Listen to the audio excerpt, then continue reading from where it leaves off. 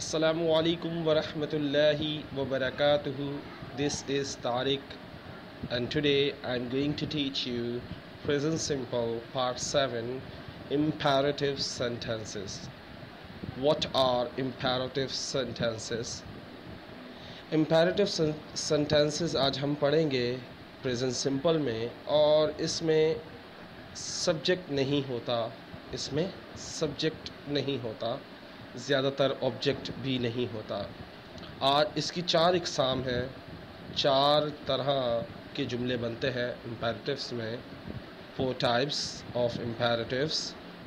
One is order, one is suggestion, one is advice, and one is request. Okay, so today we are learning order, हुक्म। आज हम order पढ़ने जा रहे हैं। So let's see. Come here at once, come here at once, फ़ौरन यहाँ आ जाओ, फ़ौरन यहाँ आ जाओ। At once का मतलब होता है फ़ौरन। Okay, come here at once, फ़ौरन यहाँ आ जाओ। Go there at once, फ़ौरन वहाँ चले जाओ। So it's आपको हुक्म दिया जा रहा है। Next है note it down, note it down, इसे लिख लो, इसे लिख लो, ये लिखो या इसे लिख लो। ये टीचर्स को बोलना चाहिए जब वो बच्चों को पढ़ा रही होती है। So please try to use some words in English. Student can easily learn these simple and common sentences. आसानी से बच्चे सीख सके छोटे छोटे जुमले। Note it down, इसे लिखो। Move up, मूव ऑन तो पढ़ा था, आगे बढ़ो। मूव अप, ऊपर जाओ। या इसका सेकंड मीनिंग मुझे याद नहीं आ रही, सेकंड मीनिंग थी इंक्रीज़, बढ़ जाना, अमाउंट में या वैल्यू में, किसी चीज़ में भी बढ़ जाना। Shares move up and down, ऊपर नीचे शेयर्स हो रहे हैं। सो ऊपर होना या ऊपर जाना, ऊपर जाओ। लेकिन हुक्म वाले जुमले में मूव अप, ऊपर जाओ, सही है। गो अवे, दूर चले जाओ, दूर चले जाओ, दूर हो जाओ। गो अवे का मतलब था दूर हो जाओ। Do you remember N एक्वालाजिन? Have you ever seen an एक्वालाजिन? क्या आपने कभी एन एक्वालाजिन देखा है? Don't you know? So let me tell you one dialogue from that. बिन बतौड़ी नसा चौड़ी, अद्दी कौड़ी अद्दी मीठी, I am sorry, I am sorry. Oh, that's a dialogue from the Anaqualagin. So that's very one of my favorite PTV drama, and I love to watch. I used to watch that drama. मैं उसको बहुत शौक से देखता था। और एक बात बता दूं, जब PTV का वो ड्रामा आता था एनकवालाजिन, तो आवाज़ लगती थी बाकायदा गली में, एनकवालाजिन शुरू हो गया है, इतनी ज़ोर से लगती थी, पूरी गली सुनसान हो जाती। शाम के वक्त कोई बच्चा इलाके में नज़र नहीं आता था, सब टीवी के सामने बैठ के देख रहे होते थे। सो और सबसे फेवरेट उसका करैक्टर था जकूटा। That was very that is very impressive. ज़ैबिनार, मुझे काम बताओ, मैं क्या करूं, मैं किसको खाऊं। सो इट्स जस्ट टू आपको मोटिवेट करने के लिए, आपका माइंड थोड़ा सा हटाने के लिए इसको किया। So don't get wet in rain, get wet in rain, don't get wet in rain। बारिश में मत भीगो या गीले मत होना बारिश में, बारिश में मत भीगना या बारिश में गीले मत होना। Okay, type all these letters, type all these letters, ये तमाम ख़त लिखो, ये तमाम ख़त लिखो। don't tease him again, don't tease him again, उसे दोबारा मत तंग करो, उसे दोबारा तंग मत करना, उसे दोबारा तंग मत करना। don't tease him again। never try to do it, never try to do it, कभी कोशिश मत करना, ये इसकी कभी कोशिश मत करना। बहुत से मतलब होते हैं। एक there is one English and there are 3 or 4 way to make sentence in Urdu.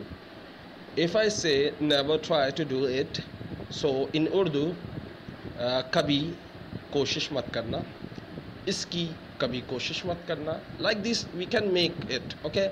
There are 2 way or 3 way to make in Urdu, so you have to learn only one way. इसकी कभी कोशिश मत करना यानी हिम्मत मत करना, कोशिश मत करना ये. So never try to do it. So yeah, go and study, go and study, जाओ और पढ़ो. Go and study, जाओ और पढ़ो. Switch on the TV, switch on the TV. TV का बटन खोल दो, टीवी का बटन खोल दो. मेरे बाद रिपीट किया करो, repeat after me, cause you have to learn these sentences. आपको ये sentences याद करना है. And one more thing, today I was watching Repeat After Me. It's a show on Star Movies, Star Movie channel. I was watching that Repeat After Me. It's really fantastic show. You have to watch that show. Really crazy. Okay, so switch on the TV. TV का button खोल दो, TV का button खोल दो. Send him to me, send him to me, send him to me. उसे मेरे पास भेजो, उसे मेरे पास भेजो. Take the child with you right now. एक तो ये सेंटेंस हो गया. Take the child with you right now. Take the child with you right now. अपने साथ अभी बच्चा लो, बच्चा अपने साथ लो अभी. सही है. दूसरा क्या है? Take the child with you at once. फ़ौरन अपने साथ बच्चा लो. Take the child with you at once. फ़ौरन अपने साथ बच्चा लो. यहाँ क्या लिखा है? अपने साथ लो बच्चे को अभी या फ़ौरन. अपने साथ लो बच्चे को अभी या फ़ौरन. Okay. Coming time, what is the difference between coming and in time and on time? I'm telling this thing second time or third time. In time और on time और in time का difference जो है, on time का मतलब होता है वक्त पर. For example, accurate time, you reach there when meeting is going to start. Okay, and in time means वक्त से पहले. You come in the meeting before start the meeting early. If you reach early, so it is in time, and if you reach at the fixed time, so it is on time. Okay, so come in time in the meeting. वक्त से पहले आना meeting में. Okay, वक्त से पहले आना meeting में. Come in time in the meeting. Prepare for the test without fail. Without fail का मतलब क्या होता है? लाजमन. ये एक वर्ड है लाजमन. विदाउट फेल का मतलब ये नहीं है कि फेल हुए बगैर. नहीं, लाजमन ये एक वोकैबुलरी है. इसका मतलब होता है ज़रूर, यकीनन या लाजमन. विदाउट फेल का मतलब क्या है? ज़रूर, यकीनन, लाजमन. ये एग्जेक्टिव के तौर पे इस्तेमाल होता है. और ईडियम या एग्जेक्टिव है, आई डोंट रिमेंबर, बट मैंने देखा था. Okay. Prepare for the test without fail. Prepare for the test without fail. It means test की लाजमन टेस्ट की तैयारी करना. लाजमन टेस्ट की तैयारी करना, यकीनन टेस्ट की तैयारी करना, ज़रूर टेस्ट की तैयारी करना. ज़ोर दे रहे, स्ट्रेस दे रहे. Okay. So don't argue with me. Don't argue with me. Repeat after me. Don't argue with me. मुझसे बहस मत करो. Don't argue with me. मुझसे बहस मत करो. मुझसे बहस मत करो. Don't argue with me. What a sentence. I hate this sentence. Okay, look at the screen and I'm going to pronounce it. I'm very scared. I'm very afraid to pronounce this sentence. Sorry to say, but I hate this sentence because I don't know how to pronounce this sentence. Don't sit here. आगे आप खुद पढ़ लें. Don't sit here and आगे आप खुद पढ़ लें. Okay, just a kidding. Don't sit here purposelessly. Don't sit here purposelessly. So ये बहुत जल्दी में बोलते हैं. अगर आपको समझ नहीं आया, purpose होता है ना, purpose वजह, purposelessly. purposelessly. Okay, don't sit here purposelessly. बिला वजह या यहाँ बिला वजह मत बैठो, यहाँ बिला वजह मत बैठो. Don't sit here purposelessly. यहाँ बिला वजह मत बैठो. Okay, don't lie knowingly. Okay, it's really hard to pronounce for me because I'm not a teacher. I told you I hate pronunciation. Okay, so let's try to pronounce this word.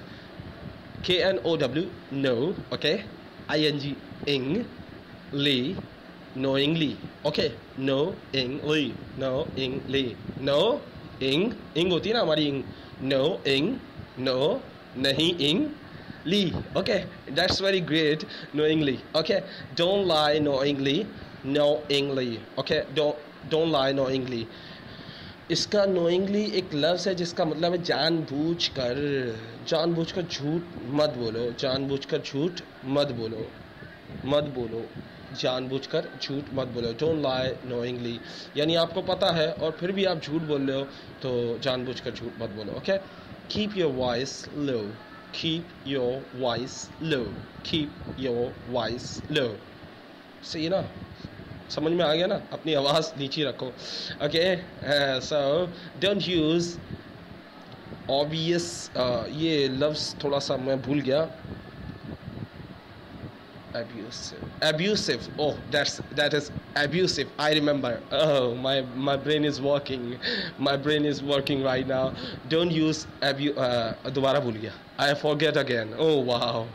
Abusive language. गंदी ज़बान, गालियों वाली ज़बान, ख़राब ज़बान को कहा जाता है abusive language. Don't use abusive language. Don't use abusive language. Don't use abusive language. गंदी ज़बान, ख़राब ज़बान मत इस्तेमाल करो. अच्छा, can you do this? Can you do this for me? अकड़ बकड़ बम्बे बो 80-90 पूरे 100 में निकला धागा, चोर निकल के भागा. Are you crazy? अब आप सोच रहे होंगे क्या पागल है? Yeah, of course. Don't you know I'm a crazy? आपको पता नहीं मैं पागल हूँ? And you are learning from a mental crazy person. Okay, don't take mobile with you. Don't take the mobile with you. Are you boring? Are you feeling bored? क्या आप boring महसूस कर रहे हैं? नहीं कर रहे तो सामने देखें. अब स्क्रीन पे भी देख लिया. अगर लड़की लड़कों को देखने में मसरूफ़ रहते हो तुम सारे के सारे, मोबाइल से जान नहीं निकलती तुम लोगों की. सामने देखो. Don't take the mobile with you. अपने साथ मोबाइल मत लो. ऐसा हो सकता है लड़का और लड़की अपने साथ मोबाइल ना लें? ये तो हो ही नहीं सकता. पूछो क्यों? भाई लड़की का मैसेज आएगा, लड़के को लड़की का मैसेज आएगा, लड़की को लड़के का मैसेज आएगा. ये सारी कौम इसी चक्रों में लग के बर्बाद हो जाएगी. इनको होश नहीं आएगा.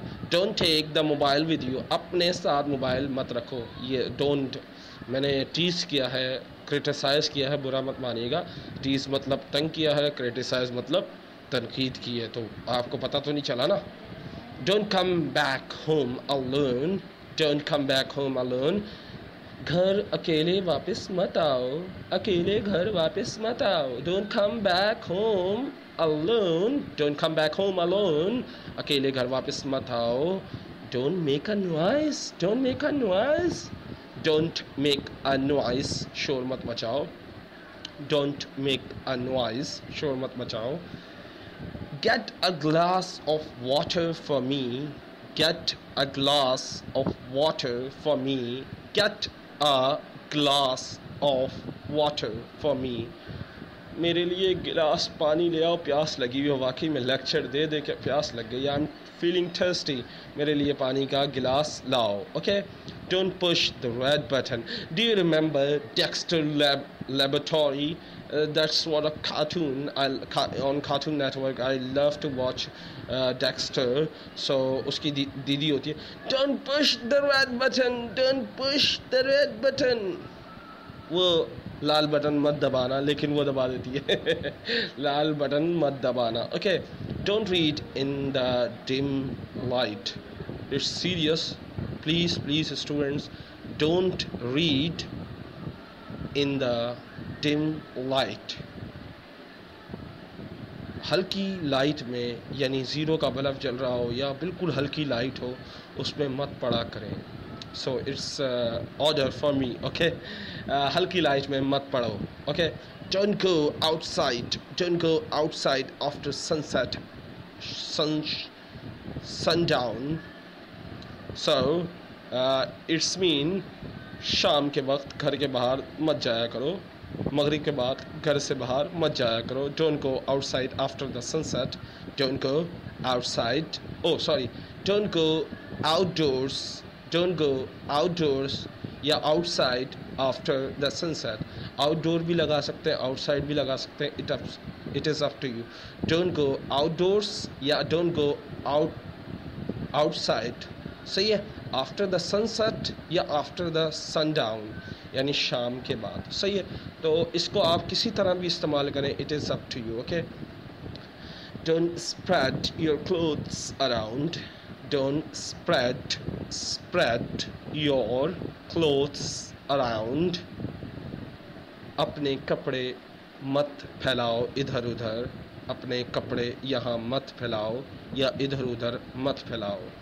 Fold your clothes yourself. Fold your clothes yourself. कपड़े खुद तय करो. अपने कपड़े खुद तय करो यानी इस्त्री करके तय करते ना, उसको करना है. सो खुद ही अपने कपड़े तय करो. Sweep your room. झाड़ू लगाने को बोलते हैं sweep your room and then mop it too. Sweep your room and then mop it too. झाड़ू लगाओ और पोछा लगाओ यानी वेपर से जो आप गीला करके यानी पोछा लगाते ना. सो झाड़ू लगाओ और फिर पोछा भी करो. Okay. So don't wake me up till 7 o'clock, 7 a.m. Don't wake me up. Don't wake me up till 7 a.m. till 7 a.m. Okay. So मुझे 7 बजे से पहले मत उठाना. मुझे 7 बजे से पहले मत उठाना. मुझे 7 बजे से पहले मत उठाना. Don't yawn in the class. Don't yawn in the class. Class में जमाई मत लो. क्लास में जमाई मत लो. Don't take a day off. Don't take a day off next time. Don't take a day off next time. Day of कहते हैं छुट्टी को. अगली दफ़ा छुट्टी मत लेना. अगली दफ़ा छुट्टी मत करना या मत लेना. Okay. Lower your eyes. Lower your eyes. अपनी आंखें नीची रखो. बो बकरा होता है ना, वो वाला बो. ओके. सो बो योर हेड. बो योर हेड. बो. ओके. इस तरह बो ऐसे. सही है. So just kidding. Okay. Bow your head. अपना sir झुकाओ. Fold your arm. Fold your arm. अपने हाथ बांधो. Fold your arm. अपने हाथ बांधो. Keep quiet. खामोश रहो. And today golden words. My favorite one. Don't tell God. अपने खुदा से मत कहो. इट्स ये जो सेंटेंस है गोल्डन वर्ड्स की, ये भी प्रेजेंट सिंपल में है. So please look it carefully and listen carefully because golden word is in present simple. Okay. So don't tell God. अपने खुदा से मत कहो. How big your problem are. तुम्हारे मसले तुम्हारी प्रॉब्लम्स कितनी बड़ी है. Tell your problems. अपने मसलों से कहो, अपने मुश्किलों से कहो. How big your God is. कि तुम्हारा खुदा कितना बड़ा है. कहने का मतलब है डोंट टेल योर गॉड कि you have a big problem. Tell your problem you have a big God and your God is big than your problem. Okay. So the next golden word, 2 things to remember in life. 2 चीज़ें ज़िंदगी में याद रखो. कौन सी? Take care of your thoughts.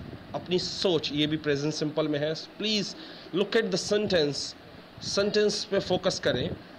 Take care of your thoughts, अपनी सोच का ख्याल रखें, अपनी सोचों का ख्याल रखें, अपनी सोचों को बांधें, अपनी सोचों को रोकें। टेक केयर, ख्याल रखें अपनी सोचों का। व्हेन यू आर अलोन, जब आप अकेले होते हैं अपनी सोचों पर कंट्रोल करें, उनका ख्याल रखें। Take care of your words, अपने अल्फाजों का ख्याल रखें। When you are with people, जब आप लोगों के साथ होते हैं, लोगों के दरमियान होते हैं, तो अपने अल्फाजों का ख्याल रखें। So hope you enjoy this class. अल्लाह हाफिज़, take care. Please listen this lesson again and again and learn these sentences because these are most common and basic sentences, and inshallah the next imperative sentences I will teach you in my next lesson. Okay, Allah Hafiz, take care. दुआ में याद रखें, मेरे माँ बाप के लिए दुआ करें, pray for my parents. Allah Hafiz.